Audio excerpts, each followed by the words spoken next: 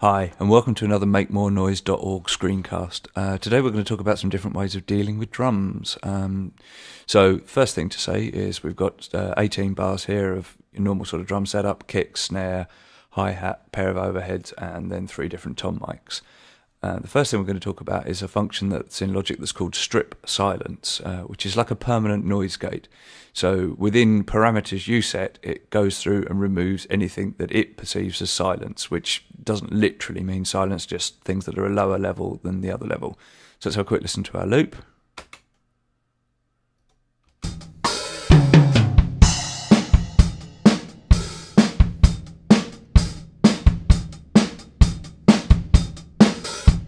Okay, that gives you an idea of what the drums sound like in their raw state.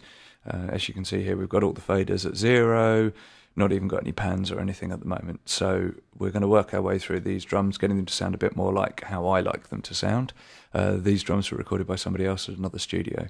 So the first tool we're going to talk about is a tool called strip silence, as I mentioned earlier. So let's have a quick listen to the kick drum. Just going to mute all the other tracks by elastic banding them and hitting the key command M, so we can hear just the kick drum on its own.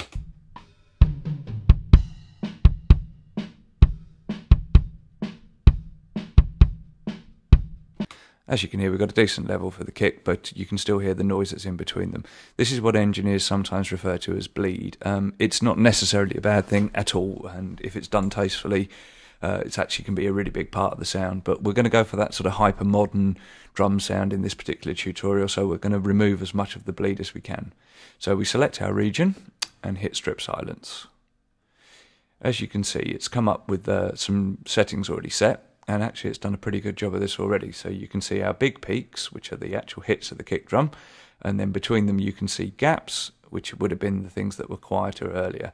So let's just go with what it's actually suggested or come up set to already there. Hit OK, and then what you see you've got is lots and lots of different small regions, each one of which hopefully should be a kick drum hit.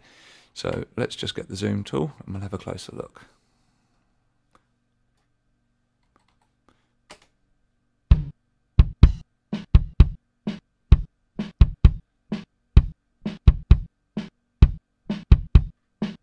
As you can hear, the snare drum's still bleeding through. Now there's 2 ways you can deal with this. Obviously you can go back into strip silence, so we'll Apple Z and hit strip silence again, and we can take the threshold up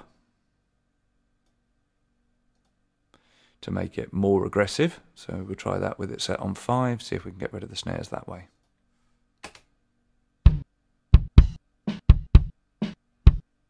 Still getting the snares bleeding through. Apple Z to undo, strip silence, take it up to 6. See how we get on there.